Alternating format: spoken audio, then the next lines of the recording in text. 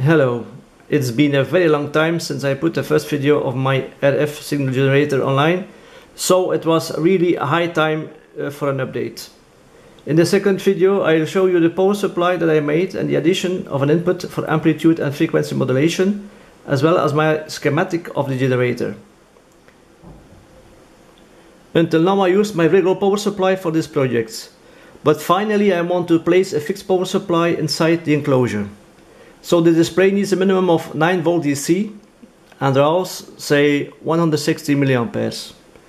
For the generator I need about 12 volt DC and I also need 5 volt DC.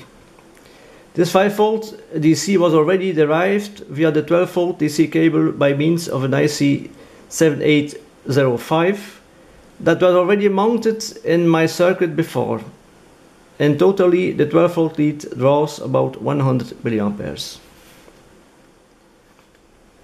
At first I used only one transformer to provide both the 12 volt DC and the 9 volt DC for the display. When trying out, I saw that there were fluctuations in the voltage and therefore also in the frequency of the generator. Correct me if I am wrong, but I suppose this is due to the fact that the current required by the frequency counter module, the display, varies a lot because the several segments on the display turn on and off constantly and influence in that way also the voltage. That's why I finally decided to make two separate power supplies, one of 9 volt DC for the readout and one of 12 volt DC for the rest of the circuit. Well, my generator is at 60 MHz for a while now. I've done that to compare the stability of this frequency with the stability of the same frequency you can watch at the end of my first video. The conclusion is that stability has clearly improved. So although I said before that the frequency stability was alright for my purposes, it's nice to see that with my two separate power supplies I get a much better result.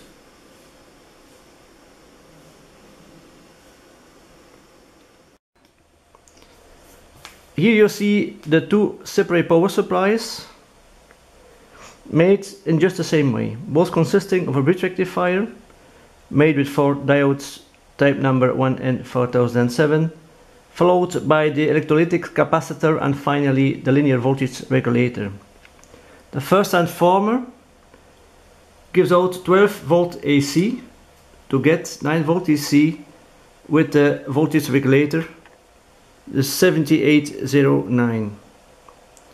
The second transformer gives out 15 volt AC to get about 12.7 volt DC by means of the voltage regulator, the 7812, and this diode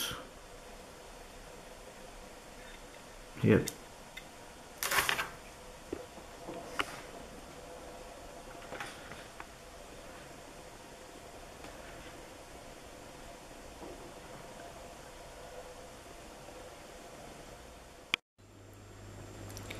To modulate the RF signal and amplitude, the input signal is connected by means of a capacitor to the AGC of the MC 1684.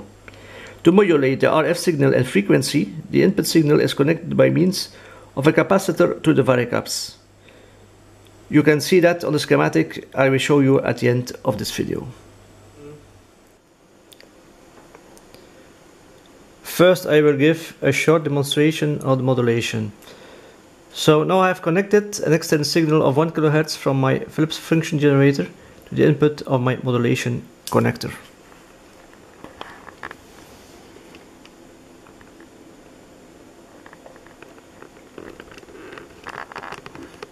As you can see, the switch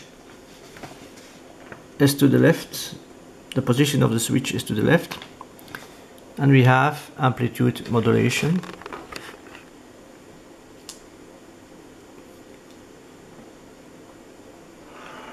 With this knob I choose the modulation depth, as you can see.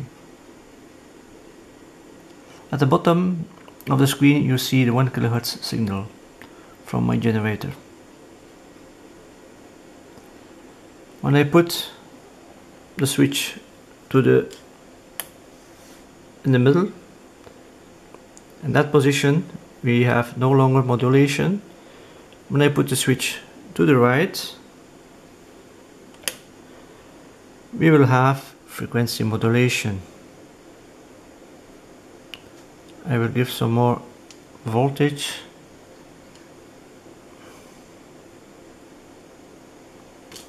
I suppose you can see at the screen that we have frequency modulation now.